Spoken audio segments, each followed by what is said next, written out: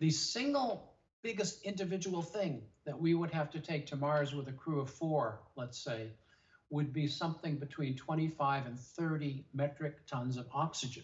What for? Well, not as people think, for astronauts to breathe, that's easy. That's the easy part.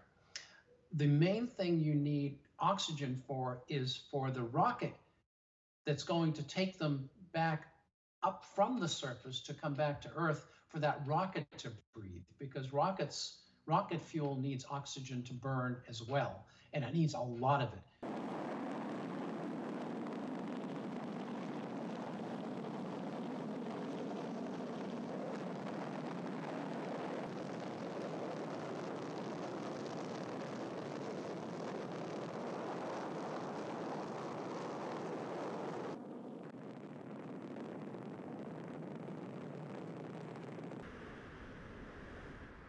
Liftoff of the Atlas V, launching the first interplanetary mission from the West Coast, and NASA's In-Situ, the first outer space robotic explorer to study the interior of Mars.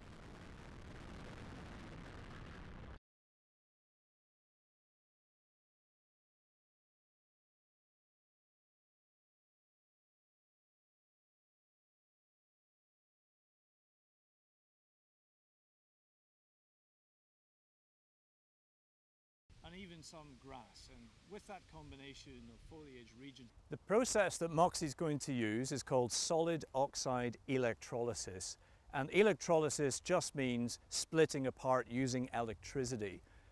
Carbon dioxide makes up 95% of Mars's atmosphere, so it's a great natural resource. What we want to do is split that molecule, that carbon dioxide molecule, apart so we can release the oxygen.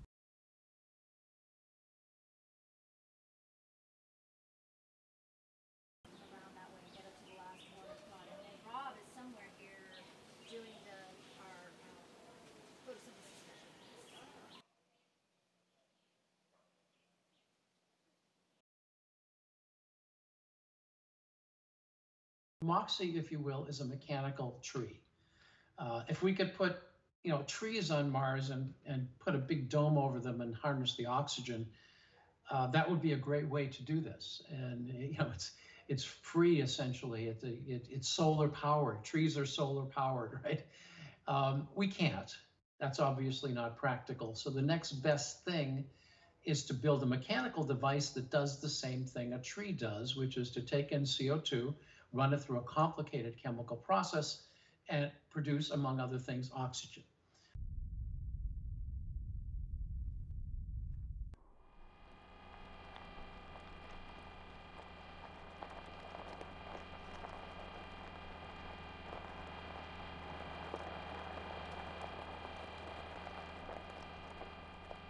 It would keep a small dog alive, okay? To keep you and me alive when we're sitting quietly is probably more like 20 grams an hour. So that gives you some relevance. What we will need to make on Mars to successfully prepare for the arrival of a human crew will be more like 2 to 3 kilograms, 2 to 3,000 grams an hour, not 10 grams an hour. Make human exploration of Mars happen are within our grasp. In our lifetime, we actually can see humans land and work on Mars.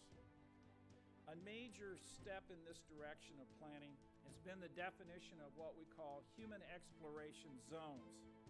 This is a region we will land, we will live, we will use resources in many different ways, and we want to go to a variety of scientifically exciting. MOXIE is one example of in-situ resource utilization technology. What that means is instead of taking everything with you from Earth, you make use of resources at your destination. And that really changes how you think about exploring space, because it means you don't have to launch very heavy, very expensive rockets from Earth. You can take advantage of the resources at your destination.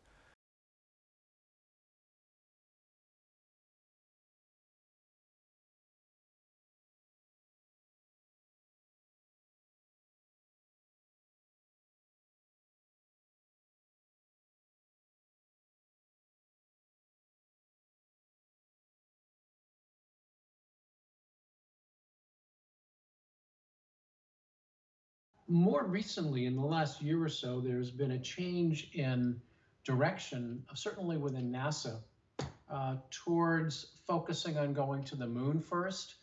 So this is now my own personal impression, is that we just pushed Mars back by a decade or so.